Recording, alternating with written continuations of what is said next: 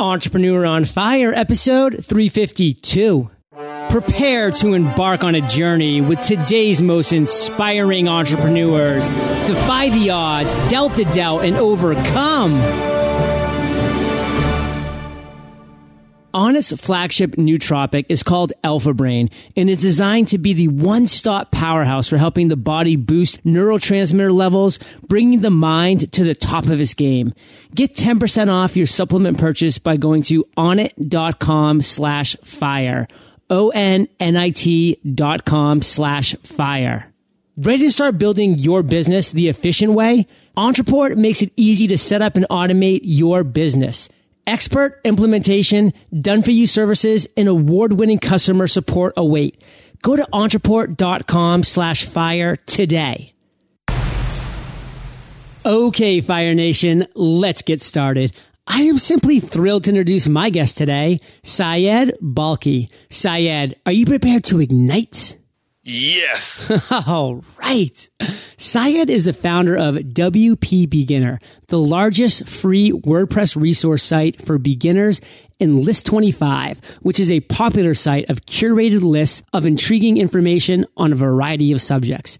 His work has been featured in the New York Times, Huffington Post, Yahoo, Business Insider, Mashable, and more. Giving Fire Nation just a little overview, Syed, but take a minute.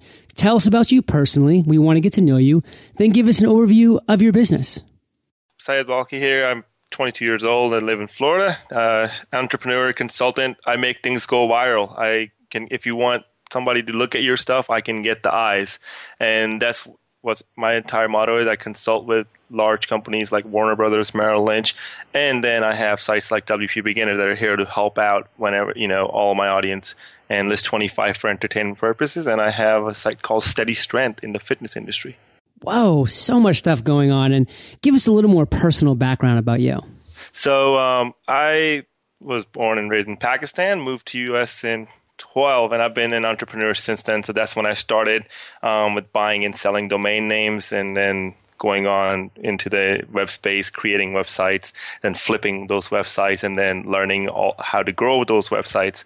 And then this is where I am about 10 years down. Very cool. Very cool. Well, I'm probably one of the few born and bred Americans that you're going to talk to that actually can say that I've been in Pakistan. I was up in Amritsar back in 2009, which is in northwestern India, and I went to the border for this great flag raising ceremony. It's actually a flag lowering ceremony. It was really fascinating. It's the Indian and Pakistani army face off, and they do this kind of whole theater type thing because they both have a lot of fun doing it. And I went over to the border and I just kind of reached my hand across. So I was technically, at least part of me, in Pakistan for a hot second. That's very cool. You're the only person that I know who did that. Oh, I am. Cool. That's cool. So, Syed, we love to talk here at Entrepreneur on Fire about a success quote because it helps us get that motivational ball rolling early in the interview. And I know you have a great one for us, so take it away. My quote is, make friends, make money. Go the extra mile to help when you can. Make friends, make money. Go the extra mile to help when you can. Can we attribute that to somebody? That's the quote that I've come up with over the 10-year period. So it's Syed. We can attribute it to you. You can attribute it to me. That's right. So give us an example of how you've actually applied this mantra to your lifestyle, Syed. Tell us a story. Let's go back, I think in 2009 that was, and when my friend Robert Scoble's website got hacked, and I was able to, send him an email about some tips on how he can, get his WordPress site back up. And it was just me going out of the way to help somebody that, I respected in the industry, whose website I read, and then, without expecting anything in return. And next thing you know, Robert just sent out a tweet. Another example is Michael Hyatt. When the first time he actually reached out to me with a contact form, I didn't even know who Michael Hyatt was. And he was like, he needs some help with his website. And I ended up, helping him out. And he's like, hey, I want to pay you to help me with this. And then next thing you know, I ended up working with Thomas Nelson Publishers on one of their projects. So, and I have tons of stories that I can talk about that where I, just going the extra mile has helped me grow my business, because pretty much all of the larger clients that I've gotten is through friends introducing me to, their friend, and then, how the intro game works. Wow. Well, Syed, that I love stories, and we're definitely going to dive into more stories. I mean, Michael Hyatt What a great contact to have. Past guest of Entrepreneur on Fire, just a stand-up guy with an amazing podcast himself. This is Your Life, amongst many other things that he has going on at his website. So definitely kudos for building and fostering that relationship. And what I do want to do now, Syed, is talk about you and talk about your journey as an entrepreneur, because we've already shared a couple wins that you've had because you did go the extra mile. But we want to talk now about a failure that you've had, about a time that you just fell flat in your face and you really didn't know if you're going to be able to get back up. Talk about that moment. Share with us that story and the lessons you learned. I've failed so many times, but I'll talk about one of the recent one that is really, really fresh in my head. It was 2011 when we decided to change the whole WP Beginner design.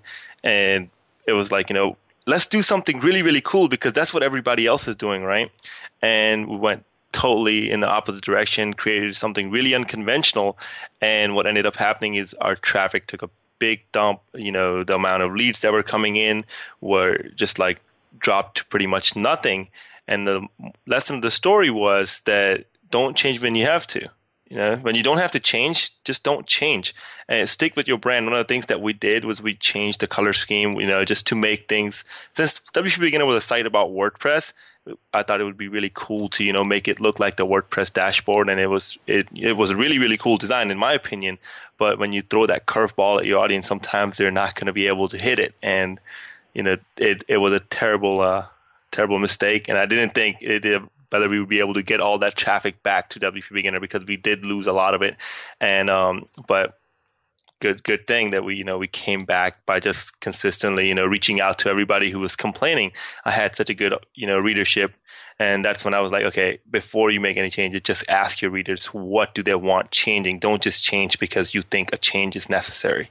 I love that. And the fact that you're suggesting to involve your audience, to involve your readers in those potential changes, to make them feel a part of it. Because then once you do make those changes, if you decide to go that route, they take ownership of that and they're going to support that. And you found that, Syed. Oh yeah, I've gotten tweets from people. They're like, "Oh my God, I just saw that feature. I can't believe that I suggested it." And also, that's how 90+% of all the content that comes on WP Beginner comes through our users. They ask the question, and then we feature that on the website. And they're like, "Oh my God, like I asked that question like 4 days ago, and now it's on the website." I love that story. I mean, it happens at Entrepreneur on Fire. I get emails from people and they say, John, this would be an amazing question for the lightning round. And what's kind of funny is that right before we started our chat today, you said, John, I have a question about one of the questions in the lightning round. And I said, well, funny enough, we've actually taken that question out because of a reader who recommended another question that I think is amazing. And when I actually take what my listeners are suggesting and implement it within Entrepreneur on Fire, they are blown away, just like you're saying. So really involve your audience, make them part of it, because what we're building here, Fire Nation listeners, is a community. We're building an audience of like-minded entrepreneurs who are all out here to try to grow our businesses. So I love that message, Syed. And I want you to kind of boil it down for us. What's one takeaway you have from that experience you can share with us? The one takeaway from that experience is exactly what you're talking about. It's, ask your audience, don't change when you don't have to. Just because, you think things need to change, don't, unless you can find numbers that back it up. Love it. So, Syed, I want to move forward into the other end of the spectrum. You shared with us a major obstacle that you had to overcome, changing your site, seeing the plummet in traffic and leads and all that generation and having to work your way back to where you were prior to that change. Let's talk about the other end of the spectrum, which is that aha moment, that lightning bolt that just opened your eyes and you said, wow, this is going to resonate with my listeners. This is going to resonate with my audience. What was that moment, Syed, and how'd you turn it into success?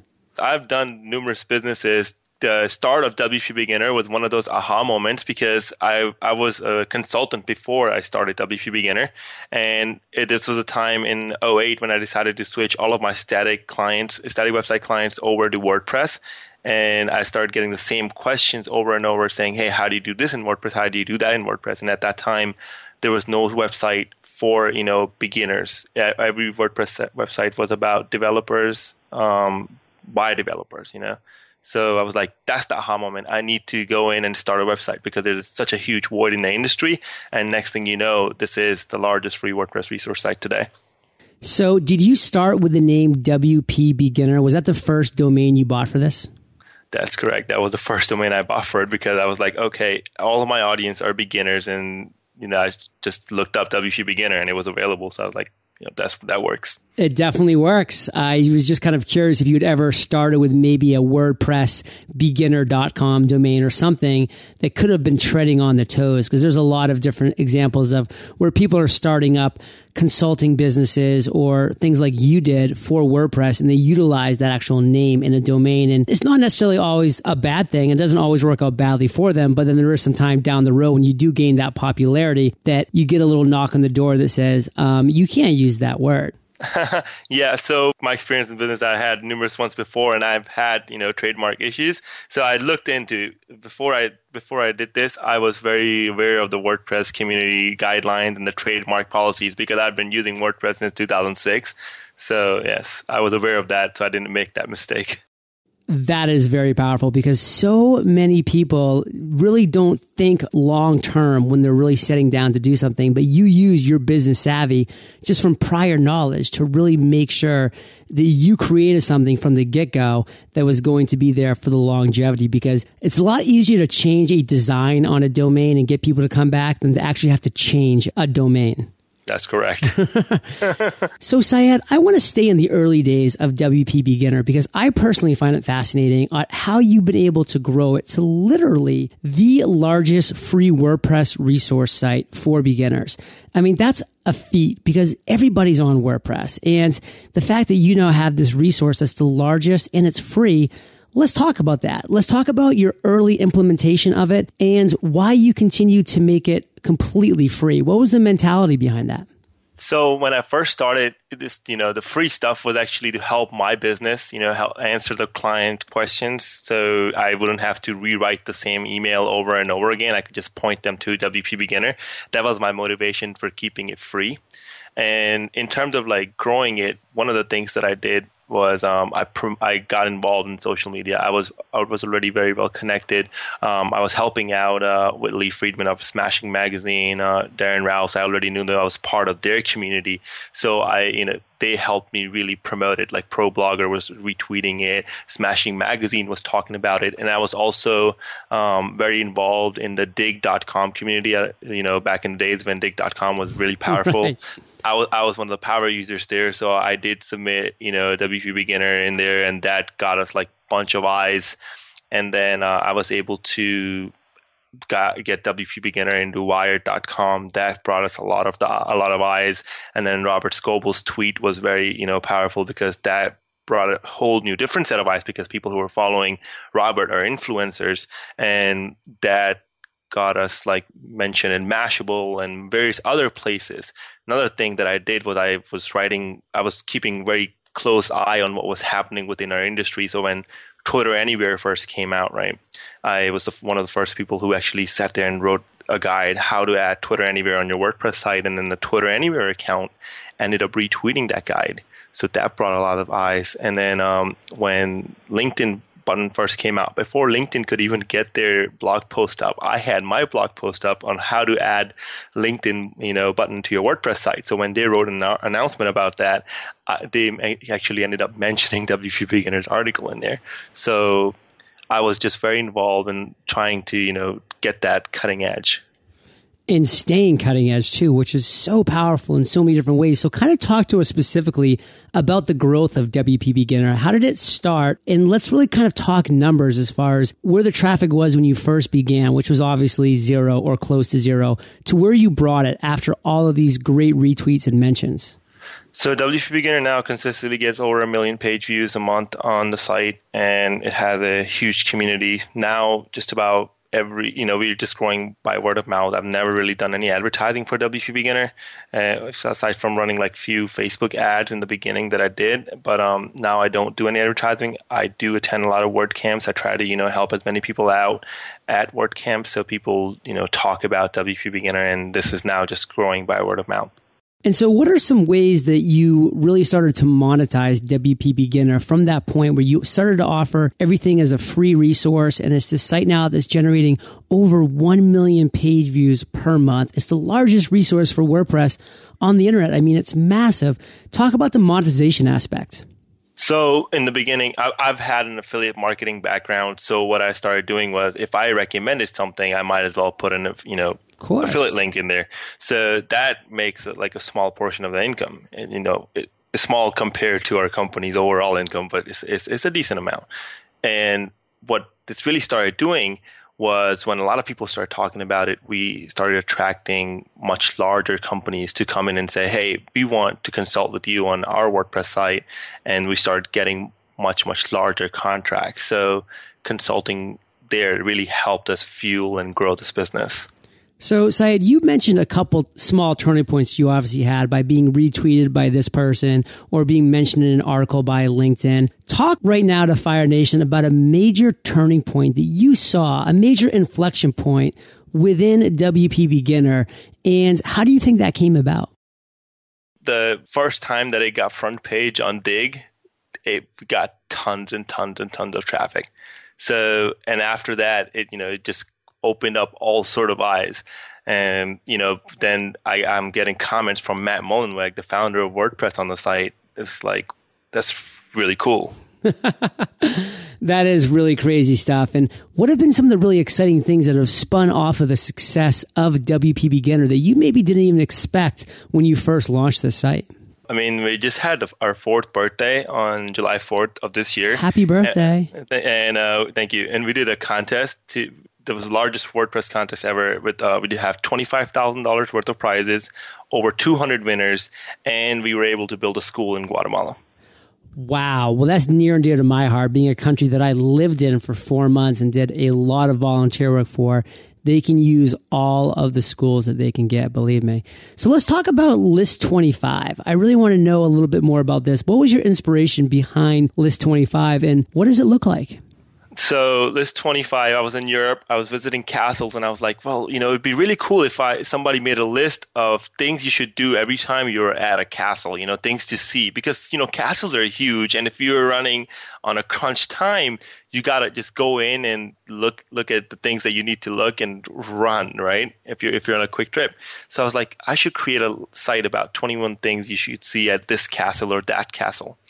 And that ended up evolving into List 25 of just about everything, because one of my friends that was there, he was like, dude, you're not going to be able to go to every castle with everything that you have running around. I'm like, but this list idea is really cool. So why don't we just do List 21? And it was like, well, List 21 doesn't really sound as cool because we weren't going to do top 10 lists. There's too many sites that do that anyways. So we're like, well, why don't we do List 25? And over the time, that those 3 months from November 2011 to January 2012, we had massive success on Facebook because I did a giveaway on Facebook that turned out really, really well. So I'm like, okay, I like this social platform, Facebook, but I don't want to rely on just that. I want to expand. So I was trying every different type of social network. So I was, we finding success and stumble upon. I was like, okay, let's try Tumblr. So we set up a Tumblr blog for List 25. It was 2to5.list25.com. That was our Tumblr property. I was like, well, why don't we just do YouTube as well? So we did a YouTube. And now, YouTube is one of our biggest communities for List 25. We have like over 370-some thousand subscribers there, and we're growing at about 55 to 60,000 new subscribers a month. Wow. So is this all you guys getting lists of 25 things to do of all these different things around the world, and you're just putting them on the site? Or is there a way that you go about that? Well, List 25 now, with such a huge audience, we have so many new ideas that users submit. So List 25 is not just about travel. It's about little bizarre things that you would never known, but now you know, right? And there's a lot of research involved in some of the List 25 lists. Others are more like eye candy. So those are picture lists. And then there's video lists that are always educational, always research based. Now, with such a huge influx of ideas that are just coming in, we don't really have to think about ideas. If I were to give you like publishing stats, that I did a presentation of this weekend, we have over 180 articles that are ready to publish on the site right now, and 88 pitches, and about 50 that are being worked on right now by the writers. Wow, that is quite an accomplishment. And I will say it's just kind of crazy how ideas are spurred. But when you were just talking about being in that castle and saying, it'd be great if I had a list of like 25 things I should do within this castle, like that's how your mind works. My mind was working, wow, how awesome would it be to be in a castle and to say, you know what, here's a 25-minute podcast. And that podcast will just be talking about where you should go, what you should be looking at. Okay, take a left now, go down those stairs. Okay, look up to the right. Now you see that statue right there? XYZ. There's absolutely an opportunity there for a podcast that's like the audio version of a List 25. There's definitely room for everyone to grow. Oh, man. Well, hey, Fire Nation, if anybody wants to take up that torch, I am not claiming that idea as my own. I don't have all the time in the world. I wish I did.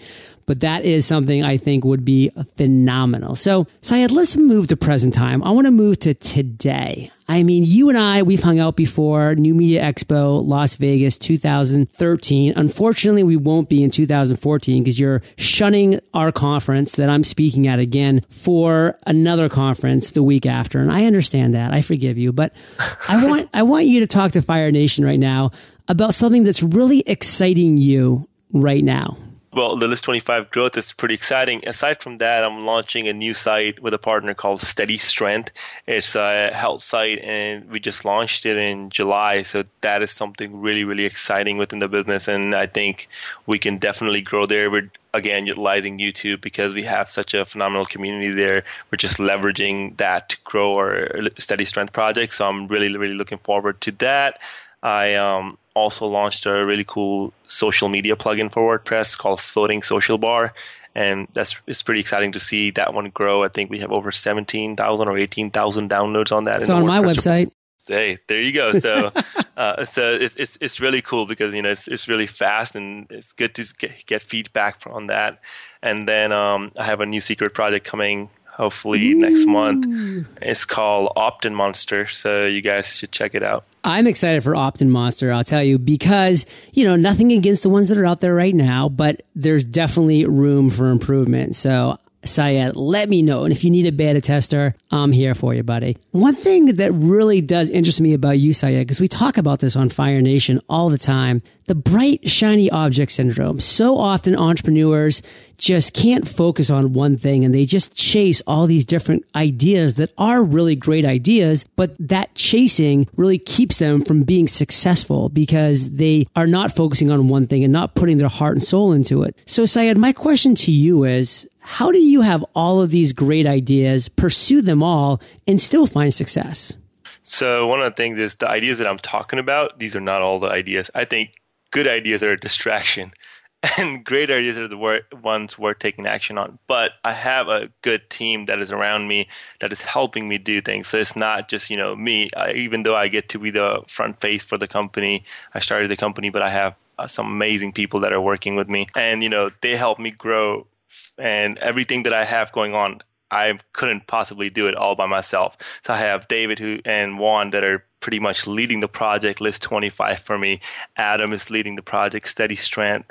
And, I am very, hands-on involved with WPBeginner and consulting with the clients. And then I have Tim and Joseph and Elaine and everybody that, keeps this company going. So it's definitely not just me. So if you were a one-man show, I definitely recommend that you focus, and once you start growing and you have a good team, then you can branch out a little bit if you need to. All right, I just took a deep sigh of relief because I thought that you were really tackling all these projects on your own, but it's so great to see that you've developed an amazing team, you've emplaced them around you, and you're moving forward in that direction. All these different exciting ventures I am pumped about. And Syed, we're going to break in real quick here to thank our sponsors.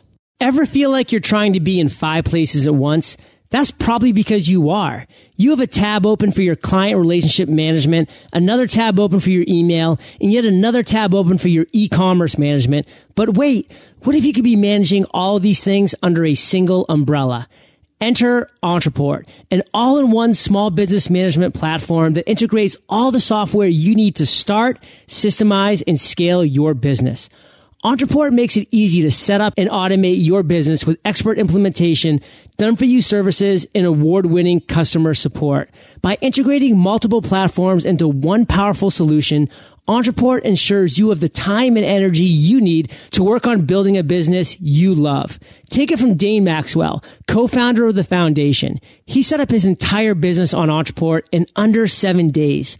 To learn more about Entreport and what their all-in-one platform can do for you and your business, go to entreport.com/fire today. That's entreport.com/fire. Bright and shiny objects are all around us as entrepreneurs, and it's up to us to stay focused and not get blown off course. The reason Entrepreneur on Fire has over 500,000 unique downloads every single month from an audience that is growing by the minute is because when I'm conducting interviews or doing edits, I refuse to let other things distract me from the task at hand. I've been able to do this with the help of Alpha Brain. Alpha Brain is an all-natural supplement created by Onnit that's designed to make it easy to give your brain everything it needs to function above optimal levels. If you're ready for that feeling where everything is just coming together, your focus is on, your mental energy is there, you can recall names and ideas with ease, then Alpha Brain is something you should check out. And if you don't agree, no worries. Onnit offers a full money-back guarantee. Get 10% off your supplement purchase by going to onnit.com/fire. onnit.com/fire. This brings us to my favorite part of the show, which is the lightning round. This is where I get to ask you a series of questions, and you can back at us Fire Nation style with amazing and mind-blowing answers. Sound like a plan? Let's go. What was holding you back from becoming an entrepreneur? I've been an entrepreneur. I've been an entrepreneur since 7 years old. That's when I started my first business, and so I've had businesses from the little lemonade stands to little postcards and hustling up to buying and selling domain names and building websites. I got into the tech industry when I was 12 years old, so I haven't had a lot of hold back. I'm always very motivated and going. So I think I'm an entrepreneur by life. What is the best advice you've ever received? Learn to learn from experience, and not just experience other people's experience. Love that. Can you share one of your personal habits, Syed, that you believe attributes to your success? I wake up early. I wake up at 4 a.m. every day, and I'm pretty much done with my work by the time everybody's getting up and getting ready by 9. And I do that because I think that human beings are more productive naturally when they first wake up, and getting this head start really helps me. So what time do you try to go to bed at night? 10 to 10:30, no later than that. Got to get those 6 hours at least, my man. Come on. Yep. Do you have an internet resource like an Evernote that you're just in love with you can share with our listeners? Yes, Time Doctor. If you want to become more efficient, you got to see what you're wasting your time on. If you can't find those holes, you can't fill them. And Time Doctor allows you to do just that. Love that. And I just interviewed the founder of Time Doctor. In Fire Nation, you can find the links to this resource and everything else that we've mentioned in today's episode by going to eofire.com/Syed Balkhi. Syed, if you could recommend one book for our listeners, what would it be? Power of Habit. That would be my favorite book. Fire Nation, I know you love audio, and if you want to get the audio version of this book for free, you can go to eofirebook.com. That's eofirebook.com. So, Syed, this next question is my favorite, but it's kind of tricky. So take your time, digest it, then come back at us with an answer. Imagine you woke up tomorrow morning in a brand new world, identical to Earth, but you knew no one. You still have all the experience and knowledge you currently have. Your food and shelter taken care of, but all you have is a laptop and $500. What would you do in the next 7 days? I would start a website and start sharing my experience, because with all the experience and knowledge that I know I can definitely help somebody. And when you help others, they're more likely to help you. And then I'll be able to get to where I am again and pretty fast. Help others. I love that theme that's developed, Syed. It's a powerful one. And I have really enjoyed hearing your journey. And it's only been 22 years. I can't even wait for what the next 22 years of your journey have in store. Give Fire Nation one parting piece of guidance. Share the best way that we can find you, Syed, and then we'll say goodbye. The best way to find me is either going to WPBeginner.com or to my Twitter at Syed Balkhi. And give us one parting piece of guidance. The parting piece of guidance is learn how to manage your time better, because time is that one asset that you're always losing. To learn to use it wisely. All we have is time, Syed. Wise words. And Fire Nation is well aware. They can find the links to everything that we've mentioned in today's episode at eofire.com. Click on the podcast tab. Syed, you are hanging out in the archives, or just type SYED in the search bar on eofire.com. Syed will pop right up for you guys. And Syed, thank you for being so generous with your time, your expertise, and your experience. Fire Nation salutes you, and we'll catch you on the flip side. Thank you, John. I appreciate it. Some of my favorite stores line Exchange Street in the Old Port in Maine. I love walking into these stores because they feature locally made goods. But what if these shops had the ability to sell their products to people all over the U.S. and not just to those who happen to be in Maine? With Shopify, they can. Get a free 14-day trial and 20% off for life at shopify.com/fire. That's shopify.com/fire. Thank you so much for joining us today on Entrepreneur on Fire. Head on over to eofire.com for full recaps of every show, our amazing blog articles and resources, and just plain fun. Your entrepreneurial journey awaits, so prepare to ignite.